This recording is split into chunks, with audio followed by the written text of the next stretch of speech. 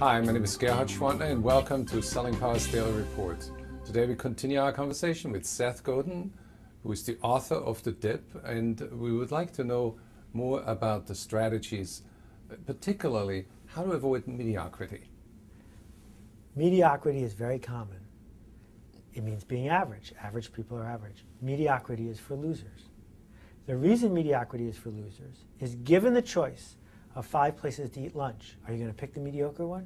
Given the choice of 5 people to hire, are you going to pick the mediocre one? In fact, in our Google-fueled world where you have a choice of 1 million things for every topic, who picks average? Who picks mediocre? Nobody.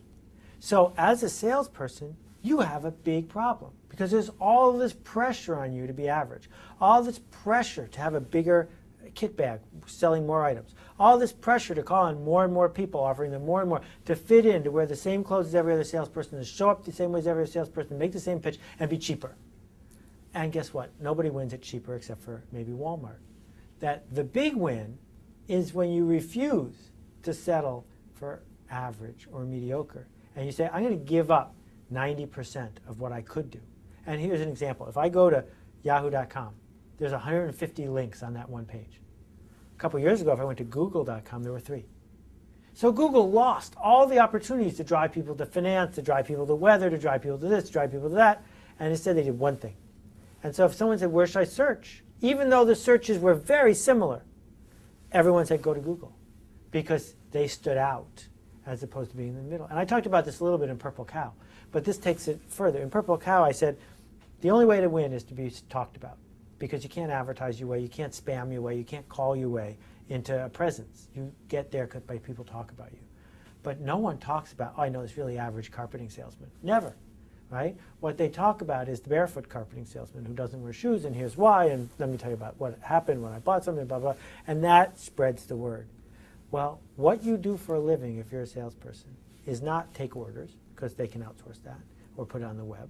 What you do as a salesperson is not bother people into buying from you, because that's not a scalable strategy. What you do as a salesperson is you communicate emotion. But you can't communicate emotion and trust to someone if they're not listening.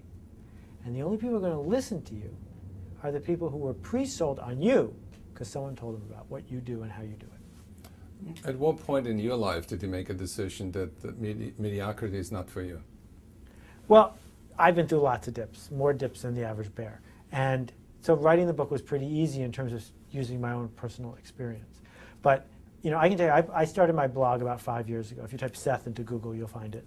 And along the way, people have said, why don't you have Twitter? Why don't you have video? Why don't you have a podcast? Why don't you have comments? Why don't you have this? Why don't you have that? And there's lots of things I could have done. And if I had done those things, I wouldn't have had the blog I have today. But by saying, this is all I'm willing to do, it's going to be just this, once a day, me and my voice, and I'm not going to pay attention to the way other people are telling me a blog is supposed to be. You don't have to like my blog, but it's the only one that's like it, as opposed to trying to make it like everybody else's. How many people visit your blog? More than I can count. I actually don't spend a lot of time looking at the numbers, because then I spend all my time trying to make the numbers go up. And my goal isn't to have the most popular blog. My goal is to have my blog, to be whatever I need it to be in that moment. And so I've forced myself not to study the stats. I do know Technorati says I'm the 12th most popular blog in the world, which is fine. I'll take it. And it's growing. But what I'm really focused on is, what kind of email do I get? Do I get an email from people who say, yeah, I'll look at your blog every once in a while? Or do I get an email from people who say, I've been reading it for 6 weeks and look what I changed in my life. Thank you for inspiring me to do that. And that's what gets me out of bed to do it every day. So how do you go on that road of improvement when you're already successful like you are? There isn't just one dip, Gerhard. It's not like, let's get through that dip and we're done. Steve Jobs helped invent the personal computer, helped launch the graphical interface, helped launch the MP3 business, helped launch computer animation at Pixar. He's not done, right? The point is, just like skiing, the goal is not to get to the bottom of the hill. The goal is to have a bunch of good runs before the sun sets. And so what great salespeople do is not get through one dip and say, I'm done, I'm going to the beach.